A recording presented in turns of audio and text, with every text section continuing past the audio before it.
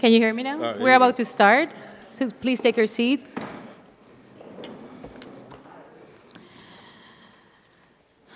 Good afternoon, everybody. My name is Mayrin Ramos from the Service Employees International Union. SEIU represents 28,000 workers in Puerto Rico, and I'd like to welcome all of you, those that are testifying today, and those in the audience. I'd like to start by introducing Ranking Member Raul Grijalva before he goes out his vote. Thank you. Thank you very much. Let me welcome the panel. Thank you very much for the time for this briefing. As we all know, last year Congress finally started to address Puerto Rico's economic, financial, and indeed humanitarian crisis with the passage of the Oversight, Management, and Economic Stability Act, PROMESA. The process didn't end there. We are here today with at this briefing because, quite frankly, congressional action and federal assistance are still needed. Puerto Rico's children continue to be the victims of a crisis that they did not create, a financial crisis they did not create. More than half of Puerto Rico's children live in poverty. The island's poverty rate is about 46%. Unemployment is close to 12%, about 11.5%. And people continue to leave every month in alarming numbers. Yesterday's PROMESA automatic stay on creditor lawsuits against the island expired. We're concerned that an avalanche of predatory lawsuits by vulture funds could turn Puerto Rico's recession into a depression. That concern is well-founded. A report the Democratic staff of the House Committee on Natural Resources released in 2015 revealed how certain hedge funds used unusual financial leverage to force Puerto Rico into deep budget cuts and higher bond repayments, even as the territory faced economic collapse. Puerto Rico has more than $70 billion in public debt, or about $20,000 per resident. The island's deep-rooted economic and fiscal crisis cannot be solved through austerity economics or austerity only. The Puerto Rican people have endured more than a decade of harsh anti-worker austerity measures, including policies that disproportionately burden the island's low-income residents. Over the past few years, the government has laid off thousands of workers, raised tuition at public universities, shut down K-12 schools, slashed retirement benefits, and limited collective bargaining. These radical and unpopular steps have not helped the Puerto Rican people or made the Puerto Rican economy more attractive place to invest. Both Congress and the Oversight Board have roles to play in resolving Puerto Rico's humanitarian, economic, and financial crisis. The island is in dire need of powerful economic stimulus, quality jobs, higher wages, and salary. It needs help from Congress to achieve Medicaid and Medicare parity and obtain exemptions from restrictive trade laws. There is no path for recovery and economic growth without significant debt restructuring plan. When Congress enacted PROMESA, it included a restructuring process to Title III of the Act. Creditors, especially at certain hedge funds, have stopped at nothing to try to block our fellow Americans in Puerto Rico from exercising these legal rights. I think it is unethical for any person or group to attempt to deny the island access to promised debt relief process that was guaranteed under the Act. Before we begin today's forum, I would be remiss if I didn't acknowledge the International Workers' Days that happened and the thousands of Puerto Rican workers that marched yesterday against austerity measures and the elimination of public worker benefits. As we continue to work to strengthen the Puerto Rico economy and the well-being of the people, it's extremely important to preserve existing labor and workplace protections and collective bargaining rights. Equally as important is the need to address the ill-conceived and misguided anti-worker provisions included in PROMESA. As we went forward in a response to an urgency with PROMESA, the issue of those provisions, bitter pill to swallow, but feeling that we needed to take a step forward, and if restructuring occurred, then we could revisit it. Well, it's time to revisit, which in the legislation in the first place, and it I think all it does is worsen the disparities between Puerto Rico and the U.S. mainland. So the talk today is about what Congress needs to do, what the board needs to do in order to look at the economic picture in a comprehensive way. And in looking at it a comprehensive way, we must include the workforce, we must include their protections, and a workforce that is protected, feels respected in terms of their ability to collectively bargain, to deal with grievances, to deal with their working conditions, benefit packages, I think is a workforce that can be instrumental in helping Puerto Rico not only survive its crisis, but go beyond it and start a real move toward significant economic development, retention of investment, and retention of people within its own island. That would be the goal. And I'm very, very gratified that you have chosen to come and do this briefing. Congress needs it. The minutes and the information from this meeting will be made available to all our colleagues as we go forward. And I apologize, my colleagues on the majority who run the House don't ask us when they can have votes or not, so I am obligated to excuse myself and be back later. Thank you very much. Appreciate it.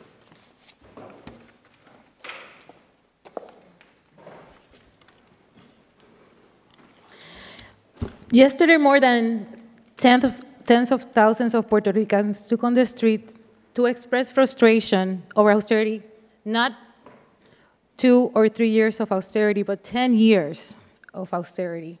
In the last 2 months, they have seen even more cuts to labor benefits, possibly dismantling the healthcare system, the potential loss of accreditation of our flagship university for lack of funding, and a public health crisis with the Zika virus.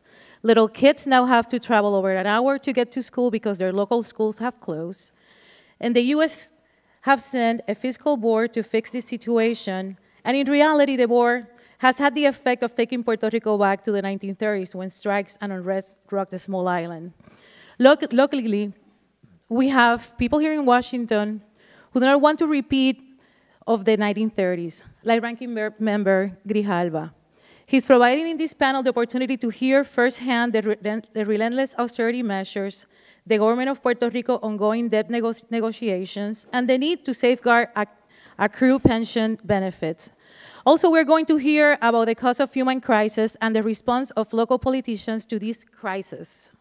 I use the plural because it is easy to focus on the debt, on the one big number, but there are millions of people whose lives will be affected by those numbers that have faces, names, families. Included in those numbers are members of my own family who live in Puerto Rico and live through these crises, plural, every day. You can hear for yourself what the real cost of austerity look like and how it can impact real human beings. The tragedy of this is that neither the Fiscal Control Board imposed by PROMESA nor local politicians actually have all of the tools needed to fix this humanitarian crisis. Why? Because neither local leaders nor the Fiscal Control Board have a will to audit the audit. Second, neither the local leaders nor the Fiscal Control Board have access to any economic resources to stimulate the economy. PROMESA operates on the false premise that the only budget that works for the people of Puerto Rico is an accountant's budget, not people's budget. It is a budget meant to ensure that one class gets paid, another does not. We have seen this before when the government of Puerto Rico laid off 30,000 public workers, and teachers had to clean up schools because the janitors had been laid off. Again, I want to acknowledge that everyone does not think like this, and I want to thank the visionary Raul Grijalva, who knows that a public budget is meant to help people, not spreadsheets. Representative Grijalva is bringing the opportunity to discuss Puerto Rico in today's panel.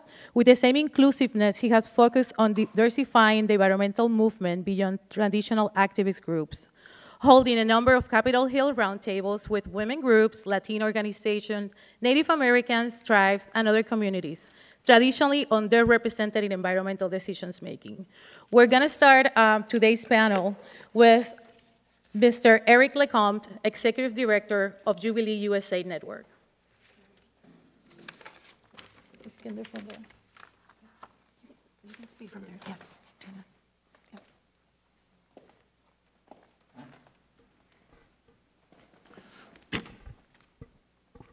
Thank you very much. And thanks to the chair and members of the committee. Your kingdom come, your will be done, on earth as it is in heaven. Give us today our daily bread, and forgive us our debts, as we also have forgiven our debtors. Matthew chapter 6, verse 10 through 12. This Bible verse opens a statement made 1 week ago today by both the Catholic Archbishop of San Juan de Puerto Rico and the evangelical head of Puerto Rico's Bible Society. Archbishop Gonzalez and Reverend Martinez further note in their statement, new austerity programs are being forced on our people, and we must now receive the debt relief we are promised. It is immoral and unethical for any person or group to attempt to deny our people access to promised debt relief processes. Last year, we supported the passage of emergency debt crisis legislation because it promised a process that could restructure 100% of our debt. Now our people need that promise fulfilled. The Archbishop and Reverend Martinez are right. A promise was made, and the promise must be kept. My organization, Jubilee USA, represents national U.S. religious bodies, congregations, and institutions. Our founders and members range from the U.S. Conference of Catholic Bishops to American Jewish World Service to Islamic Relief to most of the national Protestant denominations. We count 650 faith communities as partners across our great country. We focus on how the most vulnerable are impacted by global issues such as trade, debt, corruption, and taxes. We've worked with Congress and every administration on bipartisan solutions on these issues for 20 years. Because of the agreements that we forged with Republican and Democratic leadership, our financial system is more responsible, transparent, and developing countries have seen over $130 billion in debt relief to build schools and medical centers. Last year, the National Latino Evangelical Coalition, the U.S. Conference of Catholic Bishops, Catholic Charities USA, and Jubilee USA supported the promise by supporting the Promesa legislation that the Archbishop and Reverend Martinez referenced.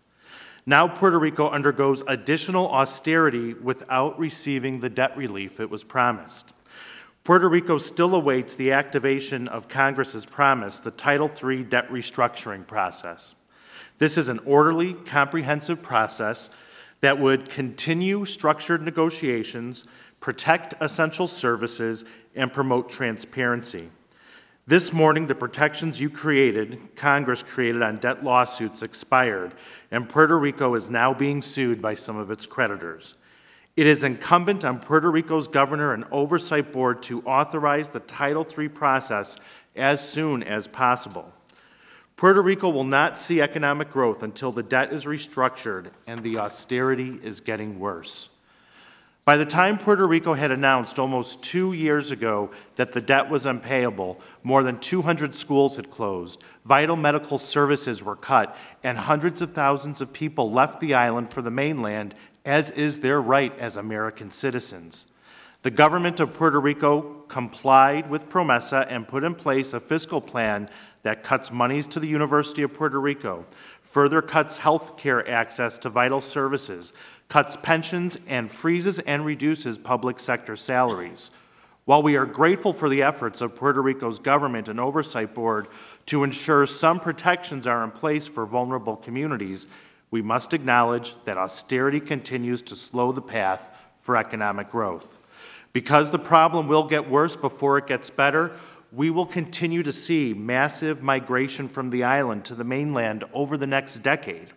This means more schools will close and public services and public coffers will further diminish. The promise of debt relief must be fulfilled.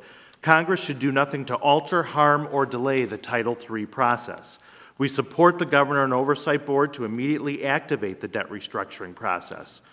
Pope Francis, the Holy Father, and the father of modern economics, Adam Smith, have both noted that situations like that of Puerto Rico require the option of bankruptcy.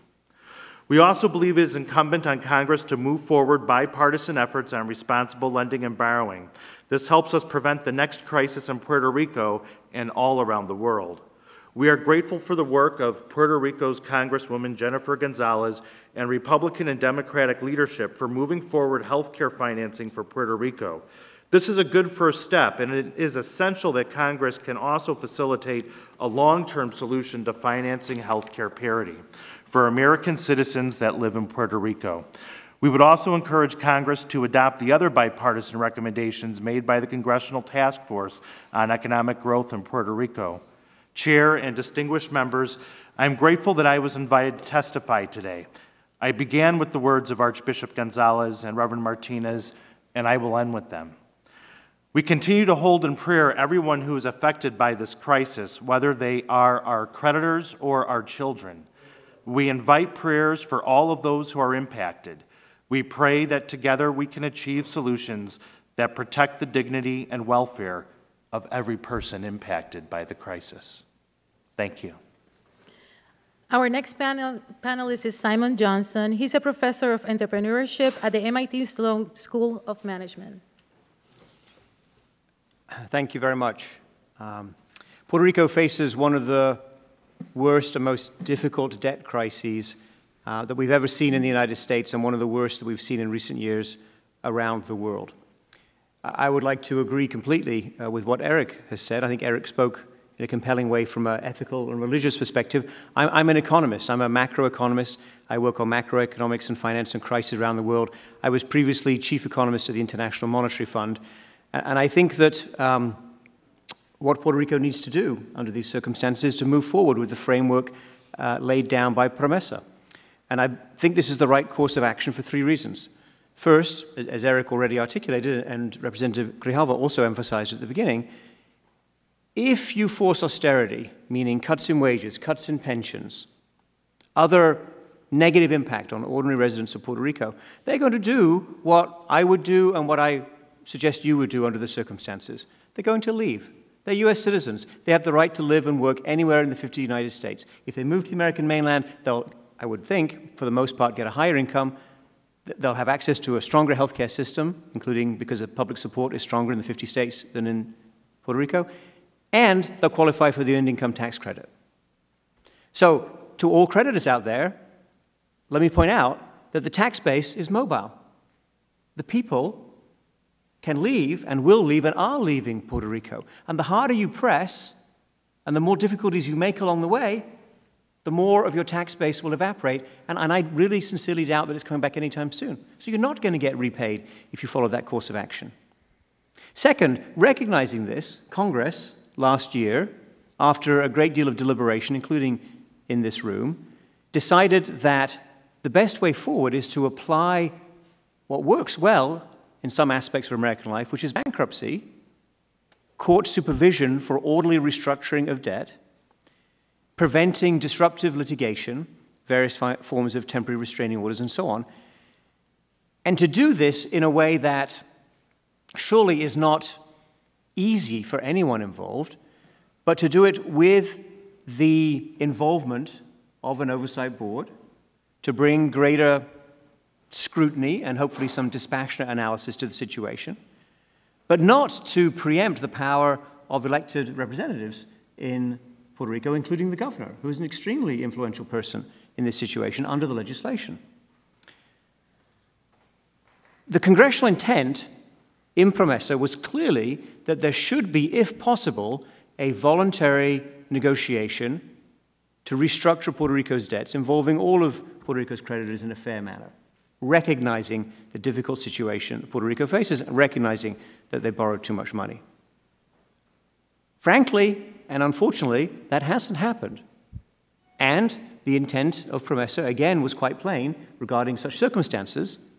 Title III, bankruptcy, court-supervised restructuring is now available, and I personally am waiting for that power to be invoked by some combination of the Oversight Board and the governor. This is clearly what the situation calls for.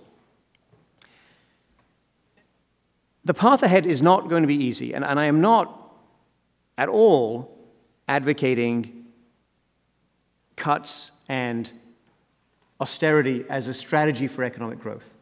I think Mr. Ramos made this point very effectively. However, I do urge everyone who has Puerto Rico's best interests at heart to first do the debt restructuring, go through that process, write down the debts, put them on an affordable and sustainable basis, and then address the question of what additional resources you would like to put into the mix in order to finance schools, public infrastructure, essential central government services.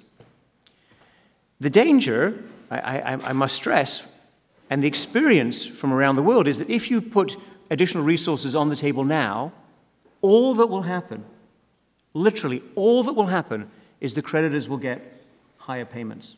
I don't think that's what you're trying to achieve. I think what you're trying to do, and I think what we're going to be speaking about here, is better ways to protect ordinary residents of Puerto Rico and to get back to economic growth. First, do the debt restructuring under the framework of PROMESA, court-supervised process. Get the debt down to a level that's sustainable and affordable under the circumstances. And then we should reconvene and really think hard about how to invest collectively in Puerto Rico's future. Thank you very much. Thank you. We have now Iram Ramirez, the Secretary-Treasurer of the Puerto Rico Federation of Labor, AFL-CIO. Hi, good afternoon. Grateful to be here. For me, it's important to be here in behalf of my people, the people of Puerto Rico. I was born, raised, and live in the island of Puerto Rico. The island of Puerto Rico is a Caribbean paradise who has been transformed into a nightmare by the greed of hedge funds and by the bondholders. For the past 12 years, Puerto Rico has been under austerity measures. Half of our population live on the poverty line. Almost 85,000 people are leaving the island every single year. Around the past 10 years, we have lost roughly 500,000 of our population. In Puerto Rico, a doctor leaves every single day. Puerto Rico, just to give you an example, of my high school class, 25 of we were 25, only 7 remain on the island. Of my students at the university, almost half of them leave the island after they graduated. If this is possible, if we have a university after this whole situation. In Puerto Rico, working people have received a huge burden of the austerity measures that have been imposed over the past 12 years. Under the pretext of dealing with the serious fiscal and economic situation, the government of the island has been hasting recently. In recent years, the government administration have decreed a state of emergency to implement a series of measures that have not only been totally ineffective to attend the fiscal and economic crisis, but have put a huge burden on the back of the working people. Over the past 7 years, we have seen measures that have laid off 30,000 people, public employees. We have, in some cases, both spouses and wife, both partners has been laid off without any consideration if they have children or any means of surviving. We have seen laws that have taken all of our collective rights. Recently, as last week, in Puerto Rico, collective bargaining in the public sector has been outlawed. All our collective contracts has been banned by the government, and new working conditions has been imposed. One of the most critical situations for us right now is the retirement plan. Just to give you an example, my mom is almost 70 years old and she cannot retire. She will be only receiving $1,000 a month, and if cut by 10%, she will only receive $900. Teachers in Puerto Rico does not receive Social Security, meaning that she will either have to pay their medicine, an electrical bill, a water bill that is going to be raised by PROMESA and by the Fiscal Control Board, or just to eat. The whole situation for Puerto Rican workers is dire. It's not like the states that we can move from state to state. We are forced to leave the island, leaving our families behind, leaving our culture behind to come to the States. Although it's true that we have that mobility, in Puerto Rico, nobody wants to leave the island. We are forced to leave because of the economic situation. If we take into consideration what has been proposed over the past 12 years, is only been to serve the government and to pay the bondholders. Right now, the future report of Puerto Rico is on the hand of 7 people who were undemocratically elected, not elected by the government, but appointed by the US government. Only 3 of them are Puerto Ricans. 4 of them are not Puerto Ricans. Most of them do not even live in the island of Puerto Rico. And they only represent the interests of the bondholders and the hedge funds. Even though Puerto Rican working people has been given a lot, the hedge fund has not received any cuts so far. The only people who can act right now are the Fiscal Control Board on Promesa, who was created to deal with this situation and the bondholders and the hedge funds, but are not acting. Why they are not acting? Because 2 people on that group are part of the problem.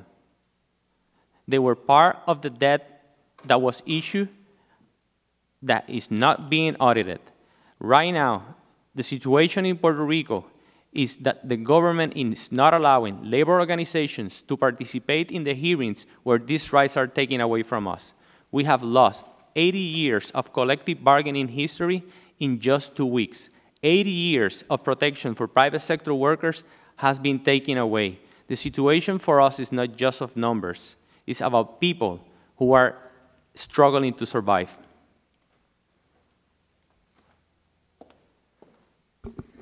Thank you. Our next panelist is Steve Greisberg. He's the Director of Research and Collective Bargaining Services for AFSCME International.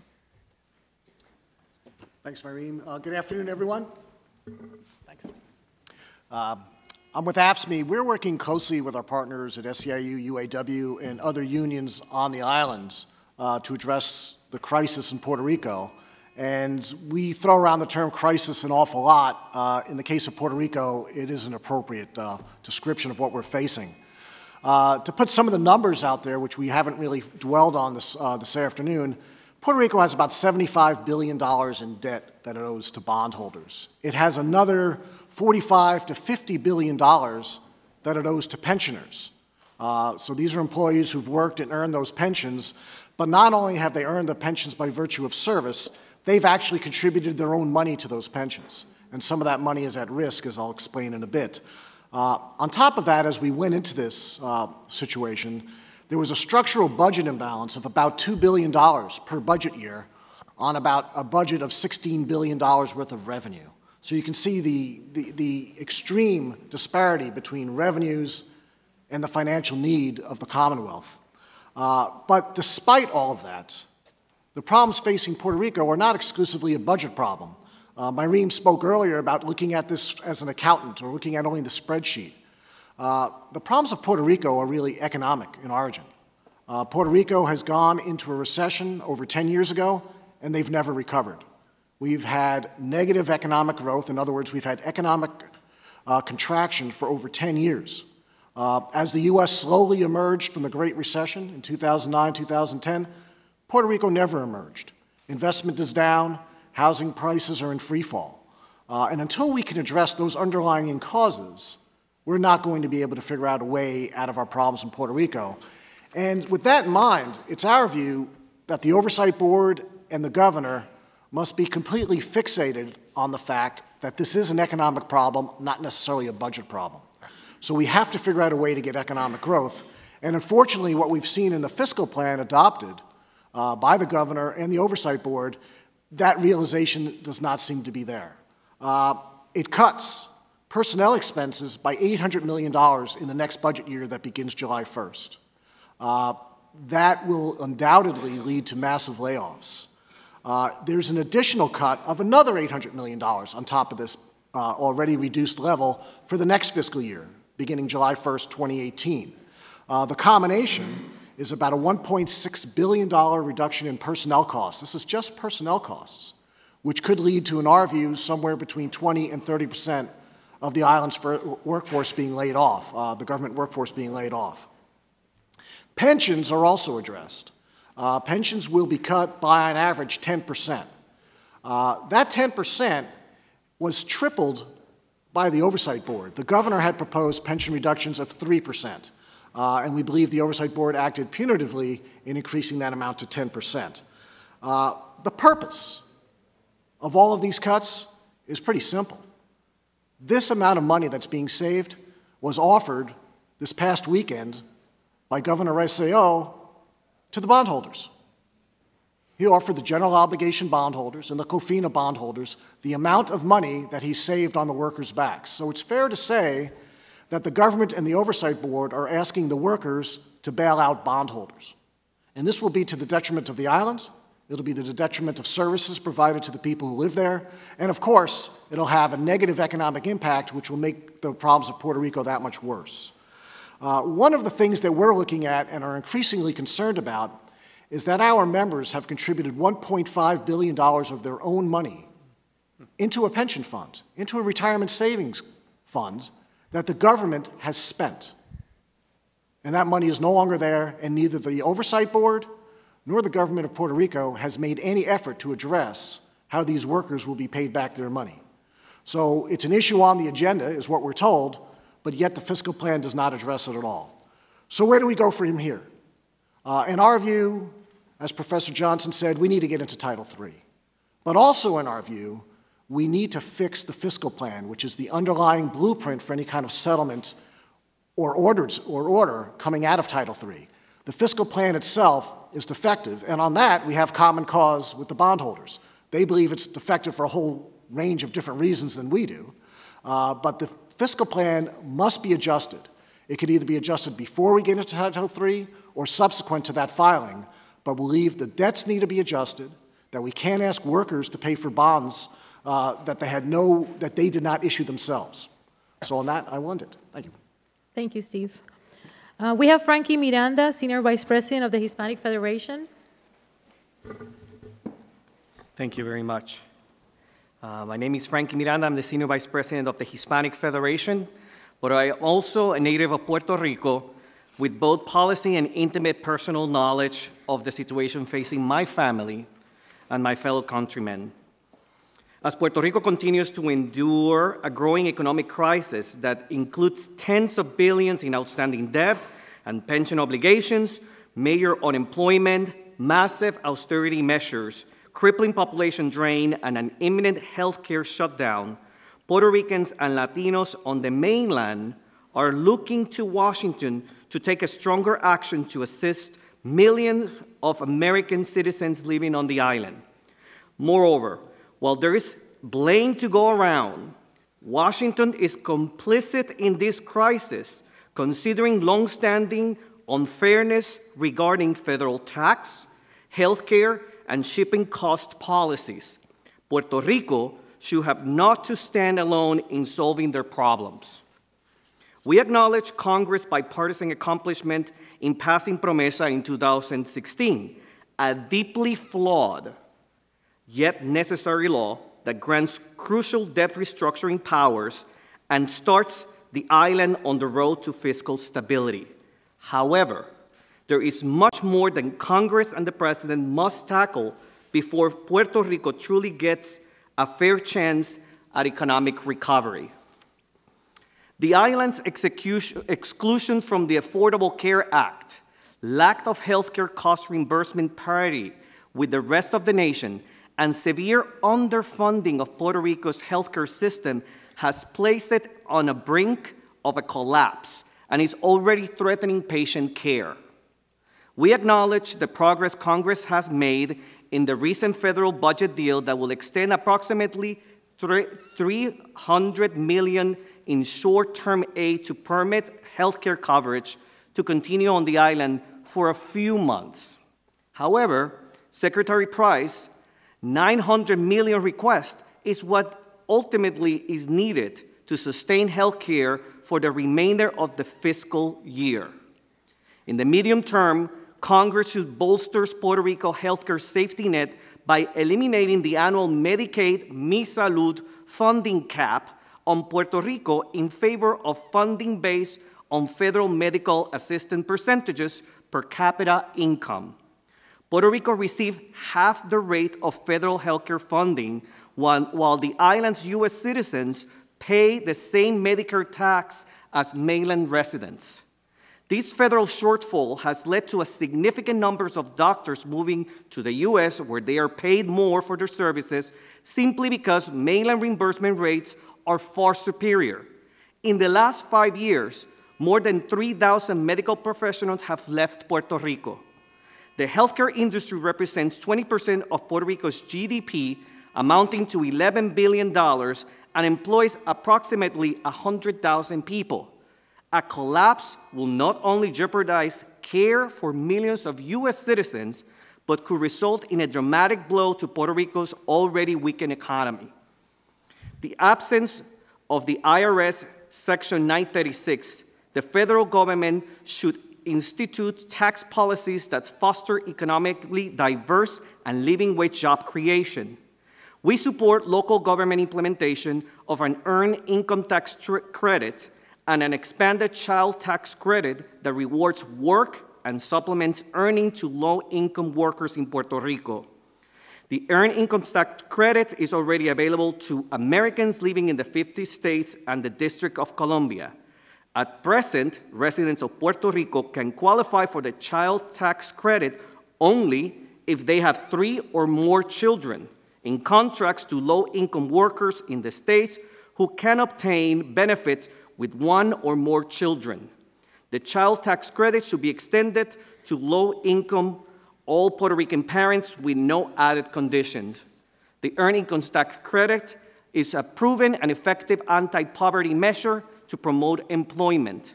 It will create incentives for work and increase participation in the formal economy. At 40%, Puerto Rico has the lowest labor market participation in the United States and the territories, with participation rates are about 2/3 of the U.S. average. Low participation in formal economy stunts economic growth and undermines Puerto Rico's economy reform efforts. Thank you. Thank you to all the panelists. We are expecting some members of Congress to join us. They're just finishing a series of votes. So while we wait for them, we'd like to entertain some questions from the audience to any of the panelists. Sir?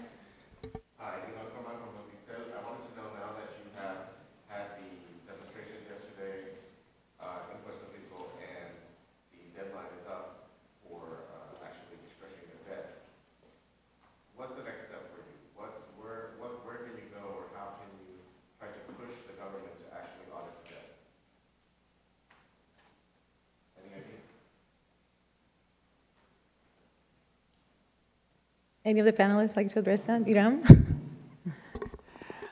Obviously, as the labor movement has always said in Puerto Rico, the only way to have the government change its mind is by keeping the pressure on the streets.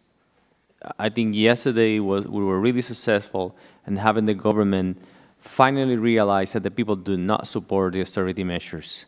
And there was a huge showing of almost 50,000 people demonstrating on the street across the island, explaining and telling people that austerity measures are the worst kind of measures, that for the past 12 years we have been using those kind of measures and they are not giving out results. We need to audit the debt and restructure the debt. Thank you. I would just add, it's absolutely incumbent on the Governor and Oversight Board to authorize the Title III bankruptcy process. I mean, there really is no way forward until that happens. And I think one of the really important things about moving forward a process is it will include an audit. It will force transparency. Now, it will not replace the work of the Multi-Sectoral Audit Committee, which we very much believe should be reestablished, should be refunded, because of the fact that it is multi-sectoral and it would look at the debt in deeper ways. But in terms of the next step, in terms of what has to happen really as quickly as possible, is Title III being authorized. The longer we wait, the more particular challenges we may face. Although I'm the moderator, I'd like to add to what Brother Ramirez just said. We need to keep the pressure, even if we move to Title III. Our brothers and sisters in Puerto Rico cannot take another measure of austerity. It's affecting everybody's life, and as it showed yesterday, people are ready to go out on the streets. When Detroit went to bankruptcy, there was a lot of pressure from the communities there. And actually, when it went to the judge, it made a difference, the voice of the communities of Detroit. So we are working towards a similar goal. Any other questions for the audience? Are there any legal obstacles to starting up with Title III, or are they political? And if so, what are those obstacles? Any of the panelists like to talk on the promesa? Well, I think legally, they can go into court today to begin the Title III process. The Oversight Board would be the representative and prosecute the case, if you will, would be the lead actor in the case on behalf of the Commonwealth of Puerto Rico. Under PROMESA, the government of Puerto Rico has to request the Oversight Board to initiate that case. So I think the obstacles may very well be political. When the governor requests the Oversight Board to act, he then kind of relinquishes control to a certain degree to the Oversight Board, because then the Oversight Board becomes the primary actor. In the Title VI process, in which we are still today, which is a consensual negotiation process, the governor is the principal in those discussions. So the governor could be preserving his own authority and ability to act by forestalling a Title III filing. Now, with that said, we've already seen a couple of the creditor groups begin legal action because the litigation stay has expired, right? So as those cases proceed in the coming weeks, there'll be much more pressure on the government to go into Title III because, there's really not much of a case here for the Commonwealth. They're supposed to pay back bonds on a certain date when they're due, and they haven't been making those payments for over a year. So to avoid a court order for payments, they're going to have to invoke Title III, which will once again reinstate the litigation stay, meaning that those court cases will be suspended and will all be moving into a Title III process. If they don't go into Title III, just to follow up Steve's remarks, you'll have various forms of chaos. Each one of these cases will proceed separately. They may be heard in different courts. You may have contradictory judgments. There's a general presumption of sovereign immunity, but you can still get all kinds of strange temporary restraining orders coming out of courts. So this is incredibly disruptive. So on top of all the other economic difficulties that we're discussing, you then have this very messy process across all kinds of economic activity on the island that is going to hurt everyone. I'd like to introduce right now Congressman Jose Serrano. He represents New York's 15th District. He's the only congressman from New York City on the exclusive House Appropriations Committee and serves as ranking member of the Subcommittee on Financial Services and General Government. His largest concentration of Puerto Ricans in New York. Congressman?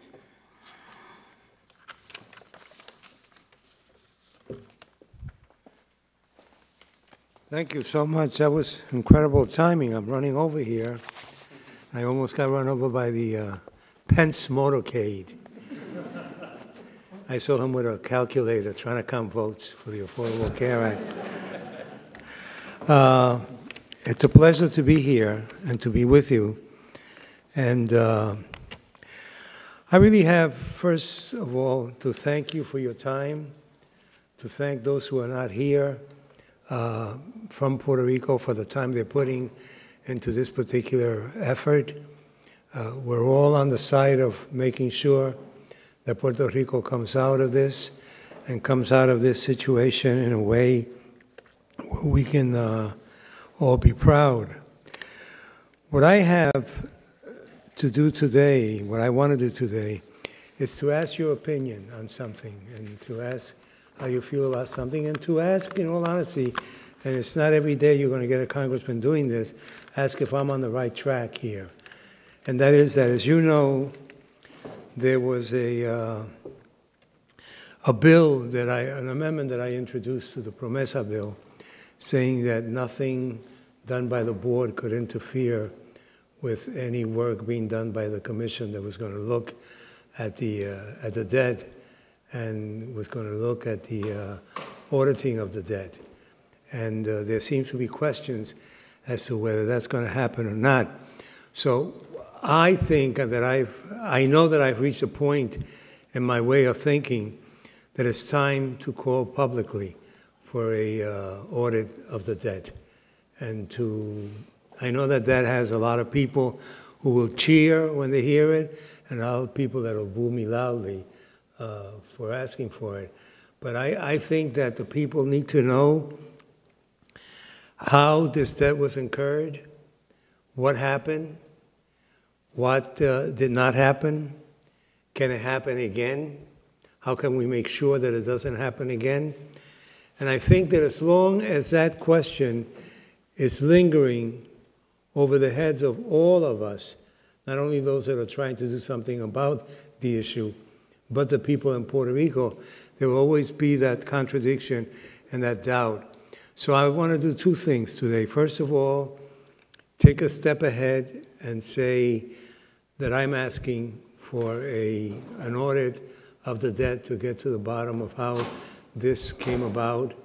And secondly, to ask your assistance, to tell me whether I'm on the right track, to tell me whether this is something that has merit or if I'm just making a lot of noise here today. So it's a very simple situation, although I realize how complicated it can be and how difficult it can be. But I repeat, as long as this continues to be a question that is asked of me, asked of other legislators, asked of the Congress, asked of the Puerto Rico government, I think we need to have an audit of the debt and find out how this all came about. And what I'm asking from you is to tell me, am I on the right track here? And again, this is a first. Usually members of Congress do whatever we think is right without asking an opinion, and we sometimes run into trouble. Here, I want to do this, but I also want an expert opinion on can we accomplish something with this. Thank you.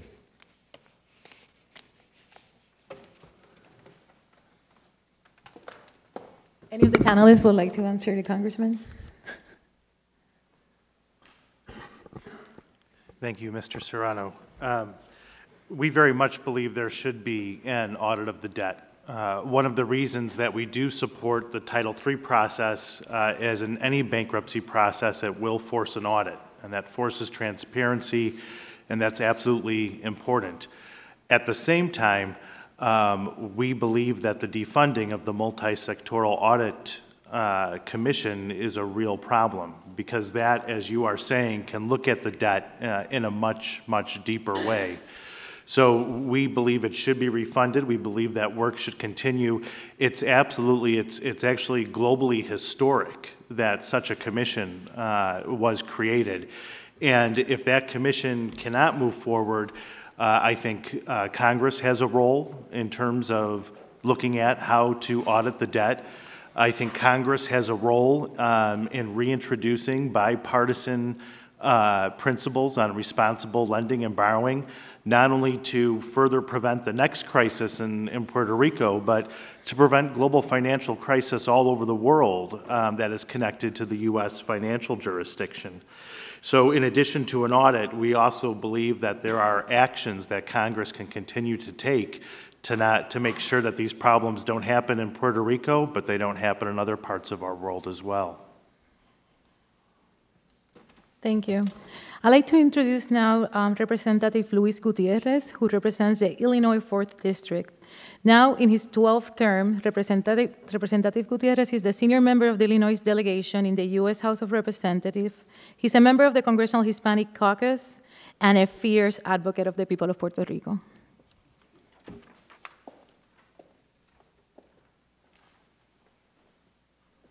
Well, let me first begin by thanking all of the panelists for coming forward. I'm sorry that usual order here is if there are votes called, we get to go vote and then listen to the testimony. I have read remarks. I would have loved to have been here while you gave those that testimony, but thank you for being here nonetheless. I came as quickly as possible after the votes here. I just want to, just for the record, I think everybody should read this very good article. It's in The Nation. Students are now leading the resistance to austerity in Puerto Rico. Some $40 billion of the island's debt could be illegal, so why is the government shutting down the audit commission? And I just heard you talk about the Congress. Congress isn't going to do anything about Puerto Rico. Why don't we just be clear with one another? They got together, and they basically, like Pontius Pilate, washed their hands of Puerto Rico. I remember how many times here in this room and how many times on the House floor. Vote for this because it doesn't cost a cent. Vote for this because it doesn't cost a cent. When a government enacts legislation and people are in crisis, healthcare crisis, a crisis of jobs, threatening the future, and your response is something that doesn't cost 1 cent, it kind of tells you how much will there is in the Congress of the United States to help the people of Puerto Rico. I think there's very little. I'm happy to see even $295 million.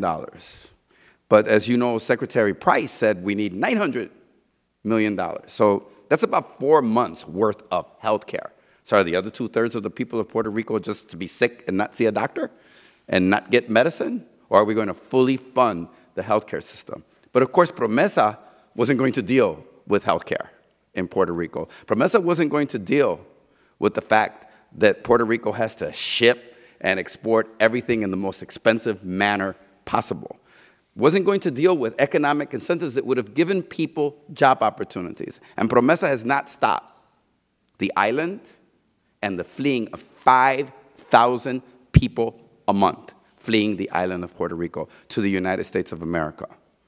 And everybody thinks that it's just a panacea, that it's kind of like Disneyland. So when I go to Orlando, Puerto Ricans are not living in a Disneyland in Orlando or in the United States. They have to confront some of the same problems and some of the same issues that my mom and dad had to confront back in the 1950s. And I think that's a pretty sad chapter. So I'd like to just, I don't know if we're going to enter for the record, but the nation's students are now leading the resistance to austerity in Puerto Rico because how do you pay a debt without doing an audit? It's the first time I've ever seen a government actually shut down an audit of what they owe.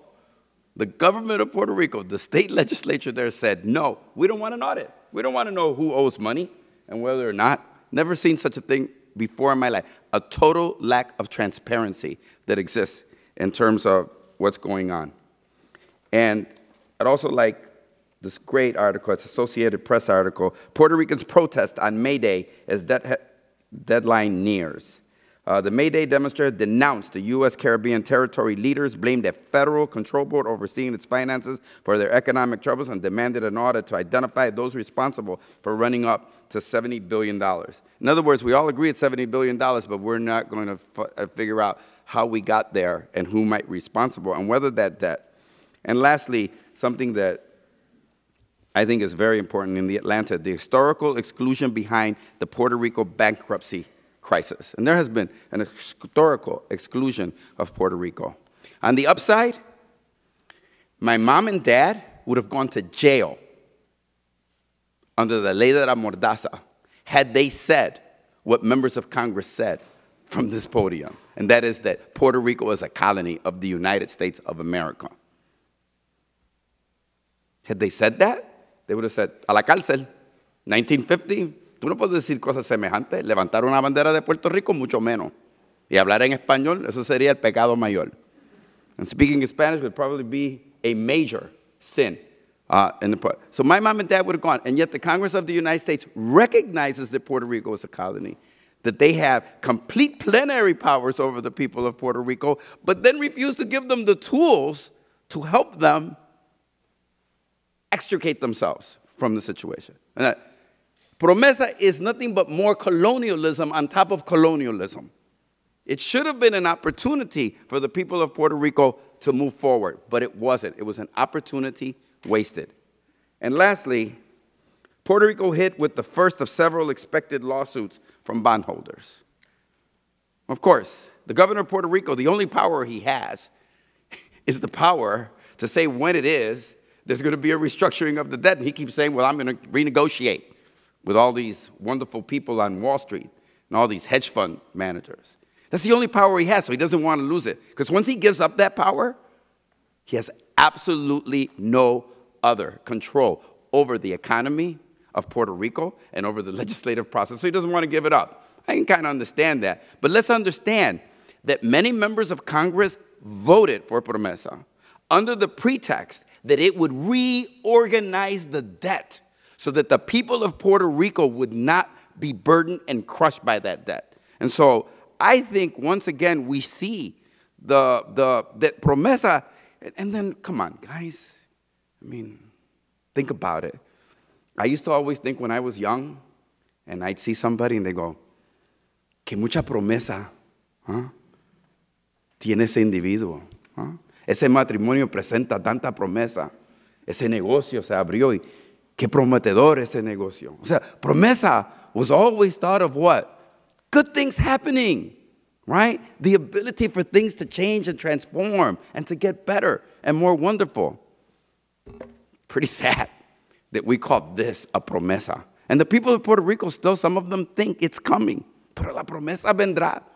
Porque no harían una promesa al pueblo de Puerto Rico que simplemente trae. So there's been a lot of austerity in Puerto Rico, but a lot of little promesa. And at least we got 295. I want to thank Nidia Velasquez and Jose Serrano and all the members of the Hispanic Congressional Caucus and everybody for coming together and saying that we're going to do something about the health care. But it's still only 4 months, and 20% of Puerto Rico's economy is health care, and we all know that the way Obamacare is structured. Look,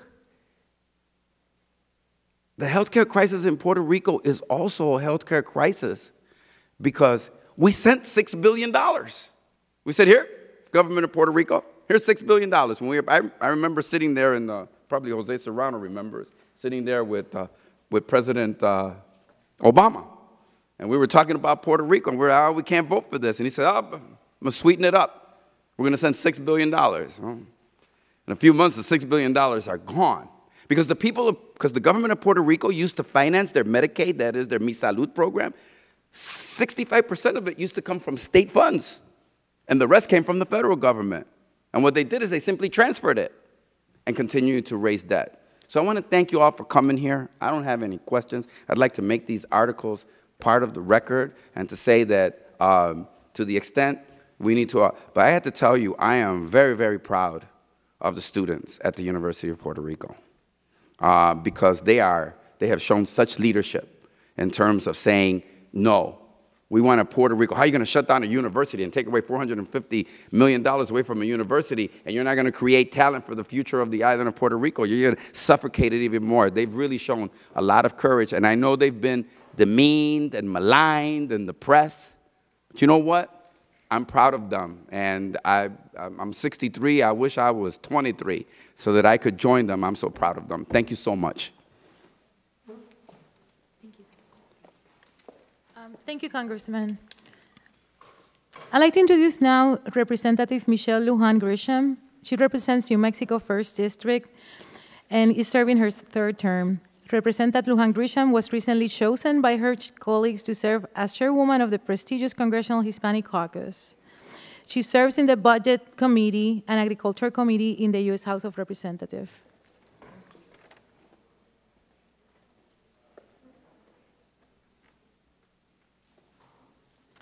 I tell you, thank you for that very kind introduction. I always hate making remarks after Luis Gutierrez, and I would suggest that that's how most members, either that or right after Jose Serrano. And it should give an indication not only to the panel, I'm going to guess that you already knew that those sentiments, given that it's the caucus, and thanks to Grijalva for also leading on natural resources, which has jurisdiction. But we need to do more about being proactive and educating other members of Congress and their constituents about the issues that are affecting Puerto Rico, because I know unequivocally that if I were to hold a forum in my district, too many of my constituents have no idea, and yet, in a much smaller degree, they face the very same issues. You know, we have this, for the country, we have the state, we have the worst economic outlook, we have the highest unemployment, we have more children living in poverty. We didn't fund right now, they're in court in my state over a higher education budget that's been completely defunded by a veto of the governor, who's looking looking at on austerity, set of policies, restrictions, and a package for the next 2 years. And what it's done is it's driven out New Mexicans, including businesses and families. So what Puerto Rico's been dealing with, and in the same way, we're seeing play out in the same negative way in states who fail to either use the tools available to them or to have an aggressive stance about making sure that the investments are real and meaningful and create parity and equality in a way that they are intended to. So this forum for us is a recognition that the issues that members for decades that have been fighting for, that we have expand that review and partnership and think about other credible ideas and aspects that can help make Congress provide the kind of relief that in fact is meaningful. And while I agree with Luis that some of the initial efforts are good signs, they are insufficient. I'm just grateful that there are so many experts and so many incredible advocates, and that I'm proud to be a member of the Congressional Hispanic Caucus, and I'm in a really unique position to get to lead, who I will tell you are the finest members in the Democratic Caucus, who have been fighting and championing for the things that really make a difference for equality, focusing on minority populations and Latinos and Hispanic populations, not just in the territories in the country, but around the world, the globe. And it makes me, again, it makes me very proud of that work. And while I'm still disappointed that we're not at a place where we're championing every issue that we know today resolves these problems, I appreciate your time and energy and your effort to do everything in your power to make sure that we get there as quickly as possible. And I want to thank the folks who are also participating outside of the panel in the forum. Thank you very much for your leadership. Thank you very much for your efforts. And thank you for recognizing that this is a serious set of issues that require immediate attention by policymakers. Hold Congress accountable. Thank you. Thank you, Congresswoman. Now we have Representative Norma Torres, who represents California 35th District. Serving her second term, she was recently elected by her colleagues in the House Committee on Natural Resources to serve as ranking member of the Indian, Insular, and Alaska Native Affairs Subcommittee. Congresswoman? Thank you. Thank you, and good afternoon, everyone. Today's forum is a very important one. The people of Puerto Rico face an urgent economic and fiscal crisis brought on by a devastating combination of mismanagement, unfair federal policies, opportunistic and predatory hedge funds, and desperate budget cuts. The passage of Promesa was the first step to give Puerto Rico relief from their crippling debt. However, I voted in opposition to the bill because I didn't feel that it did enough. I didn't support lowering the minimum wage for young workers, and I didn't support the lack of diversity in the fields of expertise from the board. For the Puerto Rican economy to grow, Congress and the Fiscal Oversight Board need to step up and assist the island further, in particularly with their healthcare costs and with their ability to attract investment and jobs. The island's deep-rooted economic and fiscal crisis cannot be solved through austerity economics. Puerto Rico is in dire need of a powerful dose of economic stimulus to bring quality jobs and higher wages and salaries. And it also needs help from Congress to achieve Medicaid, Medicare parity. We can't afford to step back and allow the island to suffer anymore. Thank you to our witnesses for being here. I look forward to hearing from you on the best approaches to provide Puerto Rico with the tools it needs to prevent more of the population from leaving the island because of the lack of jobs and crippling austerity measures. Thank you, Ranking Member Grijalva, and Chairwoman Grisham for hosting today's forum. My question to our witnesses today is very simple. Puerto Rico government workers like AFSCME workers, have already sacrificed in prior cuts to wages, health care, pensions, furloughs, and layoffs. What is the likely outcome of cuts in 2017? And did the recently certified fiscal plan include further furloughs up to 25% of the year? And what do you think this is going to do to these workers?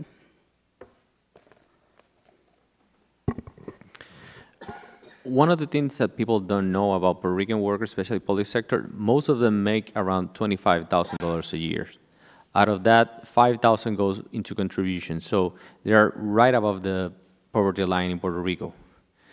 Any cuts, like the one just introduced by Bill 938, that lowers the contribution for the health insurance, is going to drive these workers below the poverty line.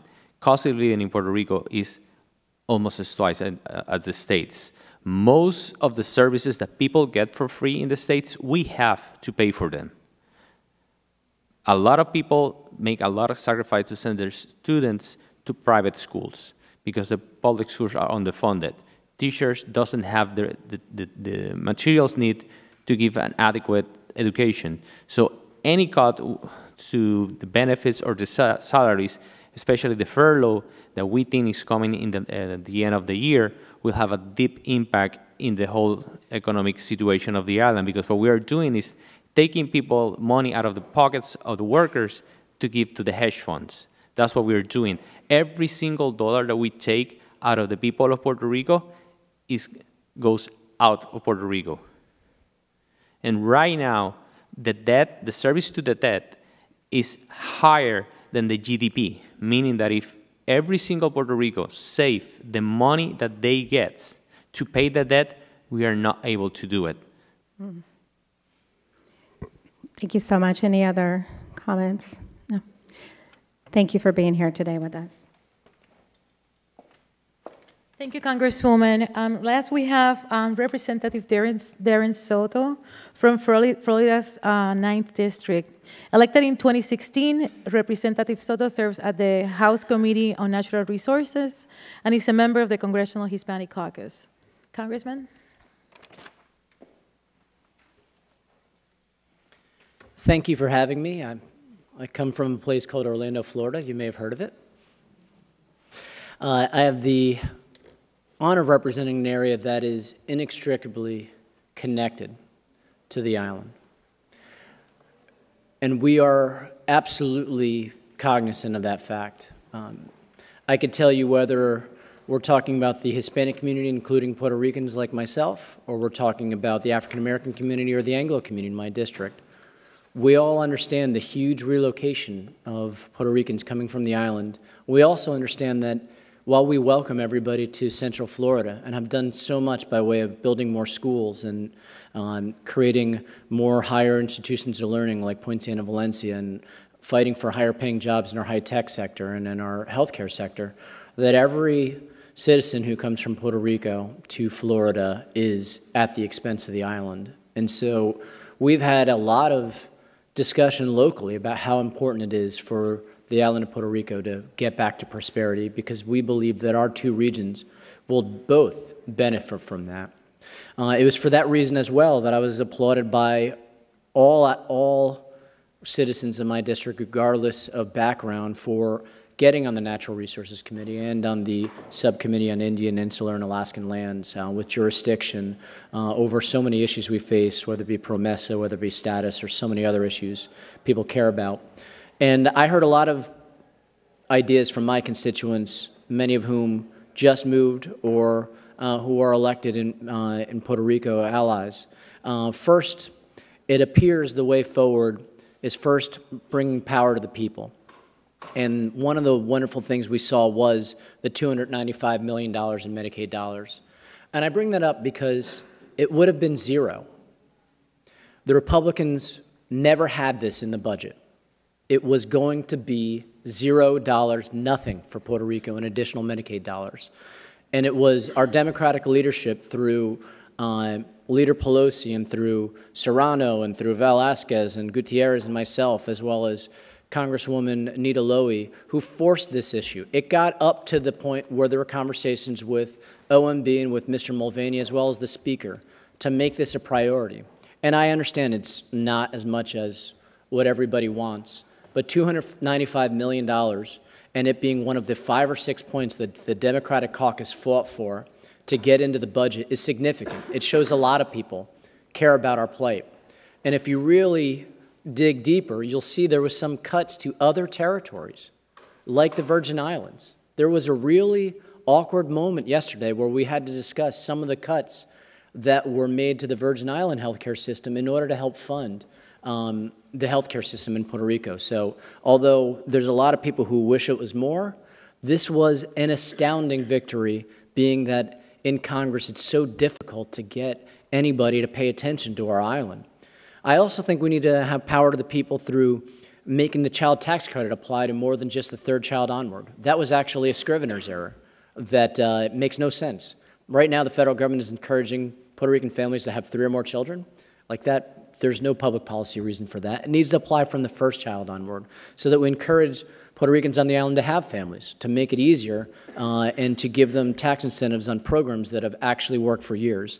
I also think that we need to apply the Earned Income Tax Credit, and it's something that we'll be continuing to push through the Hispanic caucus. I realize it's Social Security and Medicare that is being paid rather than the federal income tax, but these are programs that have helped millions of Americans, and I believe they'll help the people of Puerto Rico. I also will personally be working on trying to make a pilot agricultural loan program through the Ag Committee, because before America ever took over Puerto Rico, and it was a takeover, there were a whole myriad of small farmers throughout the island. That was the history of it. We had specialty fruits and vegetables that could only grow in the United States and Puerto Rico, like mangoes and papaya and others that we can kind of grow in Florida, but it's done a little better on the island in many instances, as well as SBA loans for Puerto Ricans on the island to start small businesses. I really think that when we look at stimulus, we have to go to what is directly with the people and learn from the lessons of the past, which is not have top-down stimulus to major companies or any one particular industry and have it trickle down. It hasn't worked before, and I don't think it'll work again.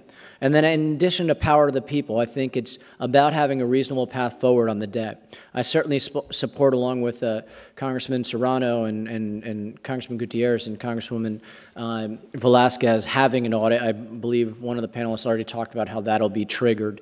And we have debt relief that's happening under PROMESA. It appears that people may pay 25 cents on the dollar, which is a pretty good negotiating point.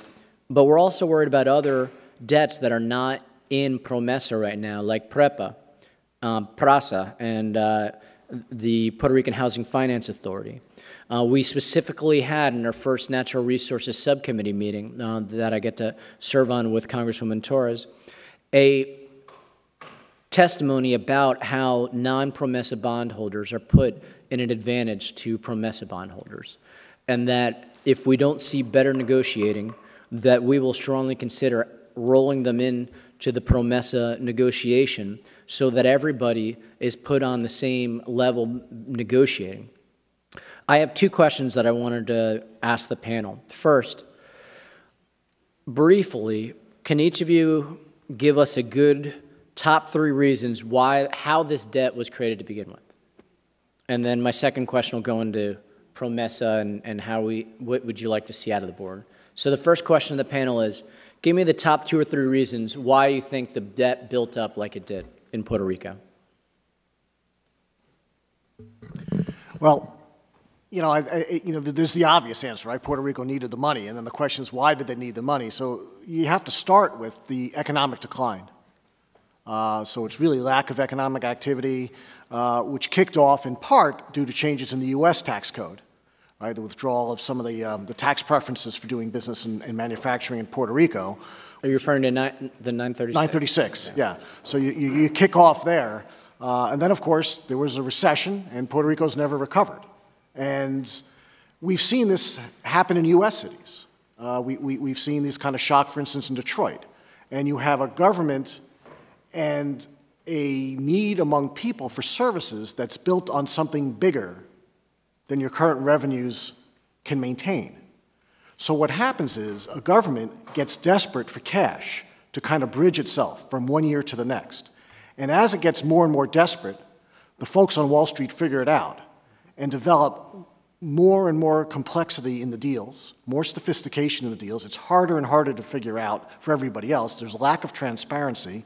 You start evading some of your statutory, and in Puerto Rico's case, constitutional protections on the issuance of debt, which is why we need an audit on the debt to kind of figure out how those got evaded. And it's not too far to use as an analogy a crack addict, except Puerto Rico wasn't addicted to crack. It was addicted to cash to keep its budget intact so it could operate as a government. So I think you have, a conspiracy of bad things. Lack of economic growth, in fact, economic contraction. You've got Wall Street predators who engaged in predatory, let's be very clear, it was predatory behavior. And if you look at the interest rates charged to Puerto Rico versus other municipalities and states, it's far in excess.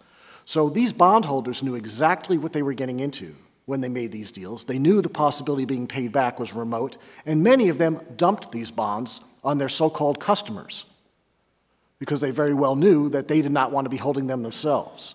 So I think those, to me, are the two top reasons: economic decline and Wall Street predators. And of course, you could throw in lack of sophistication on the government's part for being, and maybe perhaps an unwitting, but certainly an accomplice in what's occurred.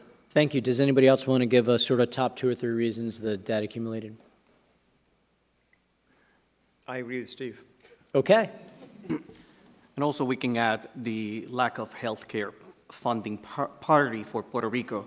It is estimated that around $20 billion of the debt is related to health care. So that's also an important aspect of this crisis.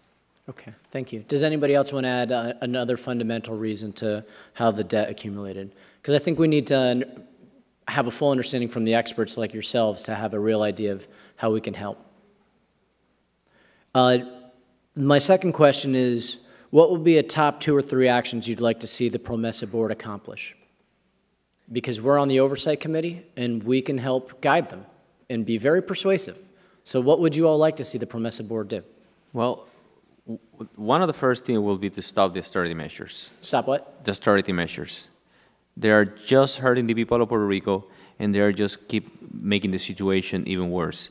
What specific austerity measures? The cuts to workers' benefits, the raises on taxes, the measures to privatize publicly owned corporations, and every single thing that they can grab and they can sell.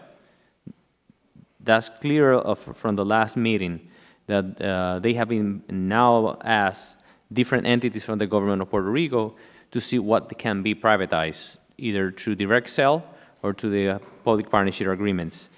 But one of the things that the junta has to understand is that we need to go into the chapter 3. Those 25 cents on the dollars, the economy in Puerto Rico cannot even sustain to pay that. Sure. That will mean, again, every single dollar that we can be using to revitalize the economy is going to go to the pockets of hedge fund holders who bought maybe those bonds on 10 cents of the dollar, even less. So that's why we need an audit. We need to know who bought what and when and at one point at what price. Sure. Does anybody else have goals they'd like to see the PROMESA board accomplish? Well, I think, Congressman, the most important goal is to initiate Title III, to go into a court-supervised restructuring process, and it's remarkable that they didn't initiate this already, including last night and this morning. Well, I know every day Velasquez has talked quite a bit about when we're going to get to that. Every day, there's a real and growing danger of disruptive litigation, which will further compound every single problem that we've been talking about, and it's completely unnecessary because the Oversight Board has this power or this responsibility. Now, I understand that one interpretation of PROMESA is we have to wait for the governor to ask, but I would question that, and I think put it back to Congress in terms of congressional intent. My understanding was, yes, the preference was for the governor to act, but if the governor refuses to act and the circumstances are as dire as they are today, the board can, by itself, initiate the bankruptcy process. Well, a little insight into the subcommittee that our ranking member was just here, Congresswoman Torres. A lot of our peers don't have a lot of opinions on this. So they are open-minded to what those of us who are in states that are directly affected by this, including Florida. I could tell you, Chair Lamalfa has been open-minded to what needs to be done. He even was nodding vigorously when I said we maybe should roll in the PREPA debt into Promesa if we don't get a better negotiation. So there is a kind of an open-mindedness to these things. So these are some things I'll pass on to both him and to Congresswoman Torres on the matter. But I think that we can push the label on our authority to encourage, if not push the Promesa board to trigger 3, if that's what folks are interested in doing. Yeah. One of the issues is that the people who are being asked now on the board to fix the situation are corporates in the situations. For instance, Carlos Garcia was directly involved with Banco Santander in the issue of the debt. And now he sits in the same table for the people who are supposedly to solve the situation.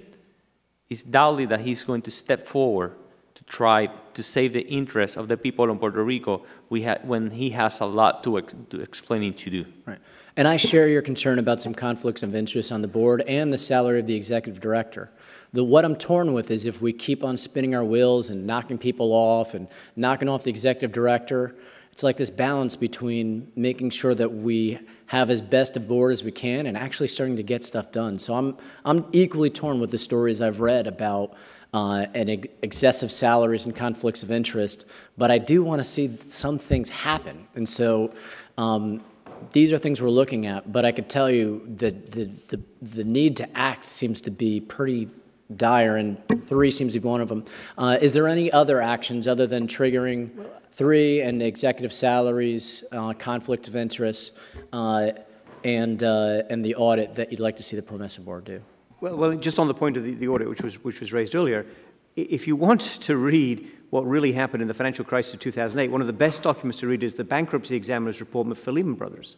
So under the right circumstances, the bankruptcy, as this is points being made by Eric and others, the bankruptcy process and the bankruptcy examination within that process will tell you a lot of what you want to know and what you're asking for through. I know you want a separate audit process, but the bankruptcy process, particularly if the oversight board, as the litigant in that process, is asking for it and telling the judge why it's so important.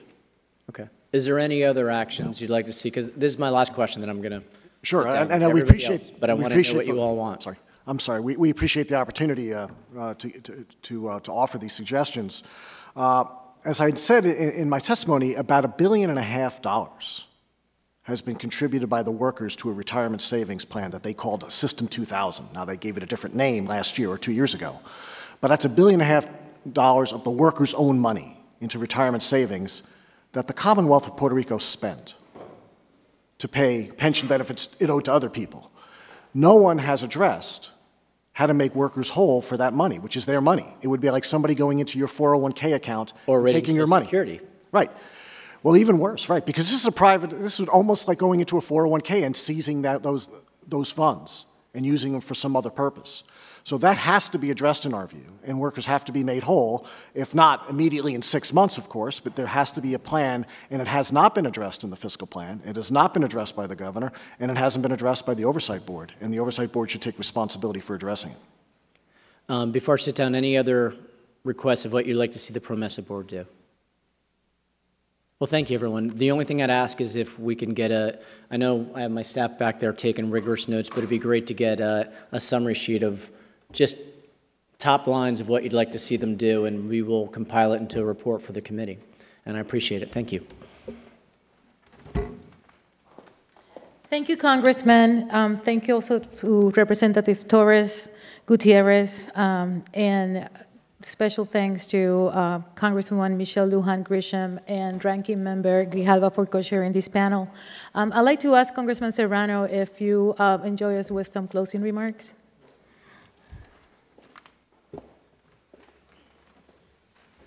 Thank you very much. When you have a situation like the one Puerto Rico is going through, it's very difficult to say something good can come out of it. So I'm not going to say that.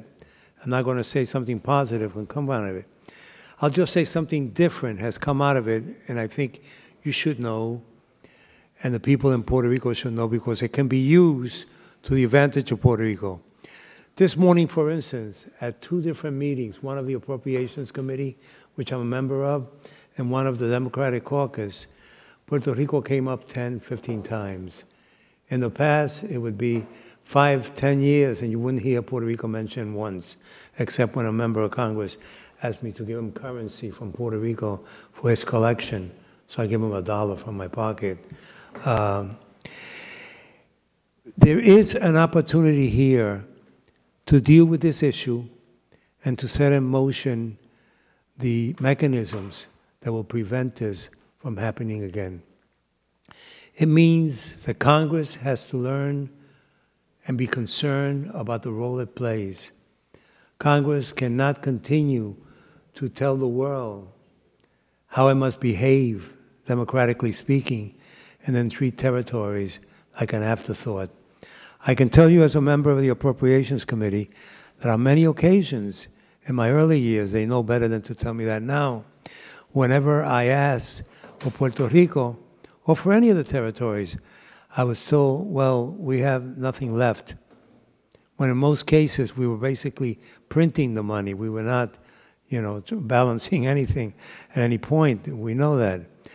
And I've always said, and Congress has to also understand, that when the United States, the 50 states, get a cold, Puerto Rico gets pneumonia.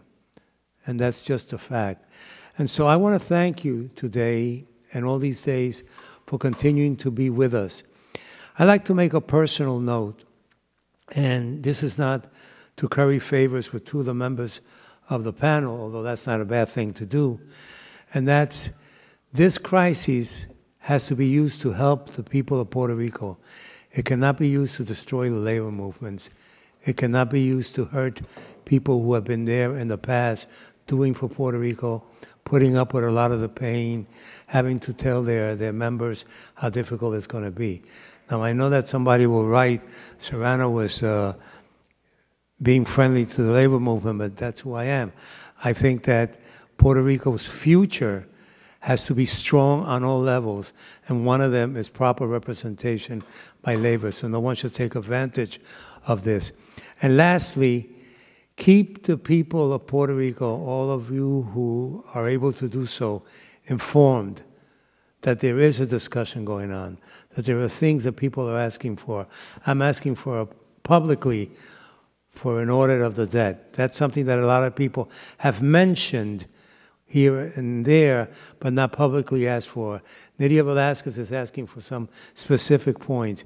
We've reached the point of no return, and we're okay with that. We've also reached a point where we've opened the doors. When I first got on the Appropriations Committee, the thought of $295 million, which is not what we need, but $295 million specifically earmarked for Puerto Rico, was totally unheard of.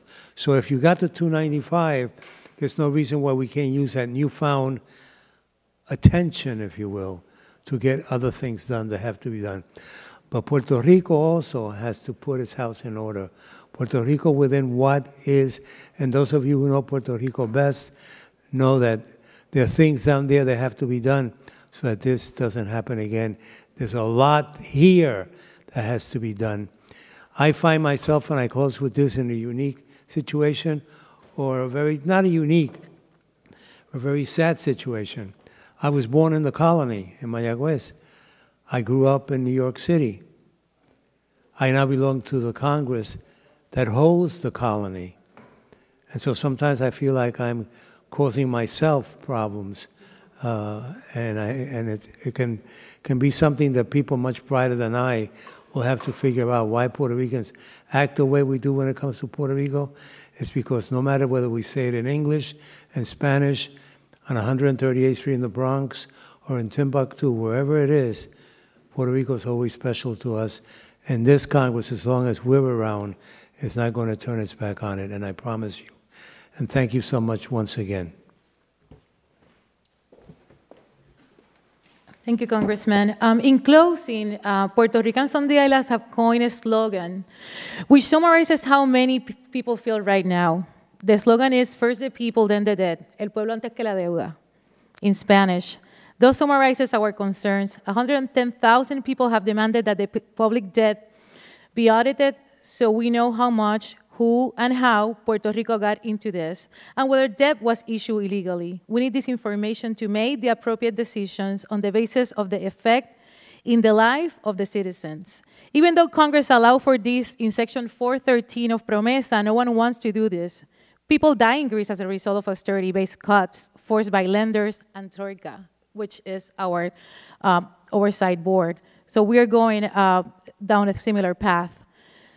Cut to essential services, the increase of taxes, the abandonment of the country's infrastructure, the deprivation of rights, the abandonment of the project of economic development, unemployment, the dismantling of health reform, the increase in criminality, the rampant mental health cases, the closure of schools, and the university accreditations crisis are the signs of the times that people in Puerto Rico live. The despair is written on the walls of people's homes and on their faces.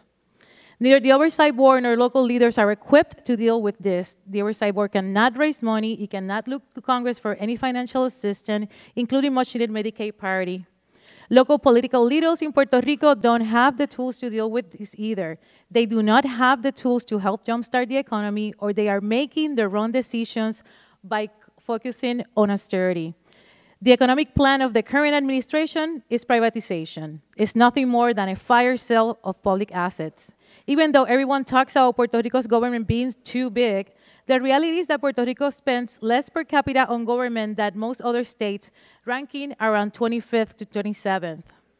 When your sole income is $800 a month from for a Social Security check that needs to cover your life basic needs, with the need to cover medication and treatment for chronic asthma and high blood pressure disease. When you recently graduated from college, with the only job opportunities in the service sectors, with no opportunities for full-time benefits, we need to realize that further austerity will take us further into the abyss. I have a similar situation like Brother Ramirez explained earlier. My mother is also part of the pension fund. If the proposed cuts happen, she'll get $14,000 a month. How can you actually survive if you are also sick? She will suffer, so the hedge funds and the banks get paid. A debt my mother didn't incur to. How my mother is going to survive on her own in this path. Puerto Rico needs economic growth, not economic cuts. I'd like to thank the panelists in today's afternoon for joining us, and those in the audience who were here and waited for the members of Congress to get here. Thank you very much, and I want to thank again Ranking Member Grijalva.